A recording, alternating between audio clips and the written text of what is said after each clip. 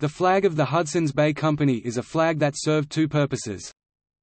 The flag shared the same design as the flag of Ontario and the flag of Manitoba in using the red ensign.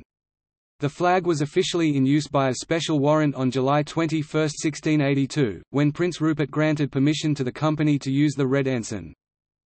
Prior to 1869 the flag was used as both the flag of Rupert's Land and the Hudson's Bay Company. After Rupert's Land was purchased by the Government of Canada, the flag continued as the flag of the HBC. The current company flag is based on the Governor's Standard bearing the company's coat of arms in gold on white background, in use since 1779.